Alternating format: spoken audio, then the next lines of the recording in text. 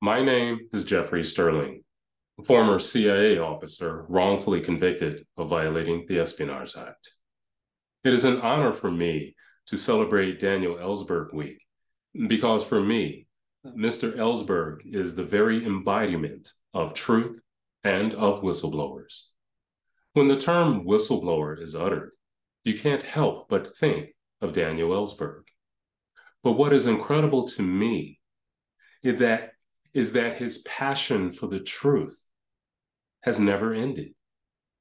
Vietnam and the Pentagon Papers were merely his opening salvo. He has championed whistleblowing and whistleblowers, and that passion has been just as enthusiastic in his drive and push for the eradication of nuclear weapons. But Mr. Ellsberg has been something even more important to me personally. There are not that many who know what it's like to be persecuted under the Espionage Act. It is not a burden that anyone who embraces and fights for the truth should ever have to bear. When I emerged from prison feeling quite lost, quite hopeless, Dan Ellsberg reached out to me. The Daniel Ellsberg reached out to me. And by doing so, he became a sort of savior for me. He knew what it was like to be unjustly labeled a traitor and all of the devastations that go along with it. He took it upon himself to share with me his experiences. And though I certainly can never compare myself to Dan Ellsberg, I found a kinship with this great, eloquent man, and it uplifted me.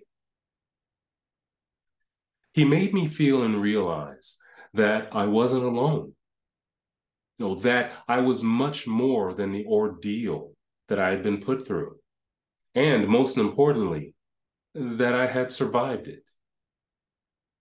Sometimes all you need is someone to listen and understand. That's the sort of thing that whistleblowers go through.